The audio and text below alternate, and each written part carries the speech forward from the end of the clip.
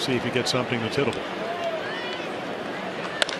Line drive towards left center field. Desmond over, and he makes a sliding catch. No, it's in there for a base hit. He trapped it. Davis will score, and it's a 3-1 game. The second base umpire, Pat Holberg, really good job in that. Immediately made the call. So an RBI single for Hardy. And Desmond's going, what's going on here? Rockets and fireworks out here, and this is what you're talking about, Jim. Ball is lasered out there, and you can see the trap. Certainly one of those balls that if he doesn't get the leather on, is going to go right by him, probably for a double or a triple.